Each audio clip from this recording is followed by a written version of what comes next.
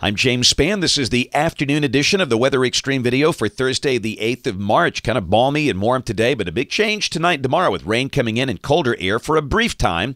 Let's check some of the Skycam shots around the Alpha Skycam network this afternoon. We'll start with the view coming from Haleyville in northwest Alabama's Winston County. Cloudy and a few showers up there in the northwestern corner of the state. There's the Tuscaloosa Skycam looking east from the Tuscaloosa County Courthouse. The sky is cloudy there, and way down south, isn't that inviting? Gulf Shore is looking pretty good. That's our Skycam up on the Phoenix All Suites. And for those of you headed down that way for spring break this weekend and next week, things look pretty good. Highs in the 70s, and there could be a few showers around, but nothing to suggest any really big, nasty rain event down there. All right, water vapor satellite view. Got a cold trough north of us and an upper low over New Mexico. And the cold trough to the north is kind of pushing a cold front down this way that's going to bring colder air tomorrow and a chance of showers and maybe some thunder. But out ahead of that, it looks good. Temperatures are as warm as 80 degrees at Montgomery, Birmingham 78. But look at Memphis. Yeah, they got 54. There's that cold front. That'll be coming on through here tonight.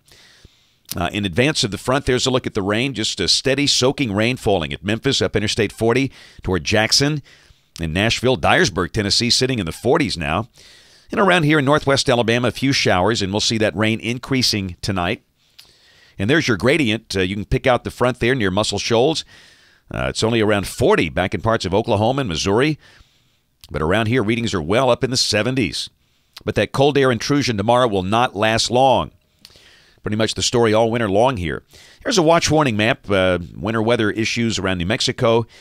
Up on the Canadian border, some flash flood warnings north of the state for parts of Kentucky and Missouri. There's the SPC Day 1's convective outlook, and the guys have pulled Alabama out of that risk, and that's a good call. There's just not going to be any severe weather with these type conditions. A slight risk of severe weather from eastern Texas up into north Louisiana, south Arkansas, and the Mississippi Delta. Rain for the next 5 days, a big soaking out west. Look at Texas.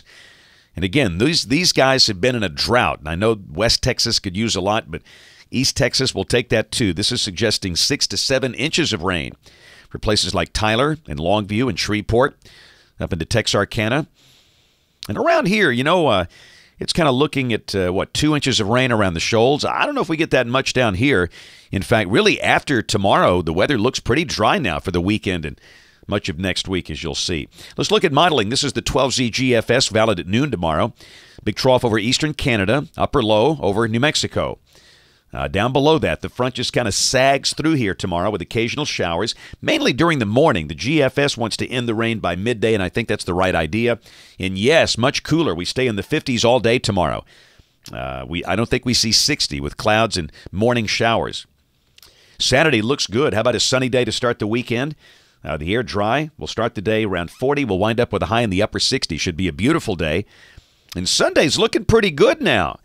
The GFS now keeps the rain west of the state over eastern Texas and eastern Oklahoma, and I think that could be the right solution. Highs well up in the 60s, so we can almost just take out the rain Sunday based on this. And there's Monday of next week. That upper low is moving way north of us. We got strong ridging over the South Atlantic coast, and a weak front kind of extends out of that low over Duluth, Minnesota. And that might bring a few showers Monday. But again, this is not going to be a big rain event. And Tuesday, the front loses the upper support. It fizzles out. We're kind of in a warm, moist air mass, but no dynamic support. So, yeah, maybe a shower, but not very likely. And we'll be way up in the 70s. Look at the thickness values. Maybe upper 70s to near 80. Same thing on Wednesday. Highs close to 80. Partly sunny with only a very small chance of a shower. And a week from today, look at the jet stream so far north. Down below that, some weak front trying to nose in here from the north, but again, just not much rain. So really, after tomorrow morning, things look pretty dry, and next week looks pretty warm. We'll check the end of the forecast on March the 24th. Again, that's not going to bring any cold air. For the cold air, you want the big western ridge and the big eastern trough. That's just not happening, and down below that, that looks pretty uneventful. That's it for the Weather Xtreme video this afternoon. We'll have notes on the blog. The next video here by 7 o'clock tomorrow morning. And if you live around here, and even if you don't, watch us on the news. We stream them all now. You can watch them anywhere. That's ABC 3340 In Birmingham at 4, 5, 6, and 10. You can watch that stream via abc3340.com. Thanks for watching. Have a great evening, and God bless. The first thing you've got to understand, you cannot rely on an outdoor siren. You cannot hear those inside a home, a building, a church. It won't work. You've got to get something inside your house. That's a weather radio or maybe a smartphone app. We work with a company that's developed a wonderful weather radio app for Android phones and iPhones. It knows where you are, and if you're in a tornado warning polygon, you get the warning. And if you're not, you don't. It's an effective device, and it's a great way to be sure you get the warning.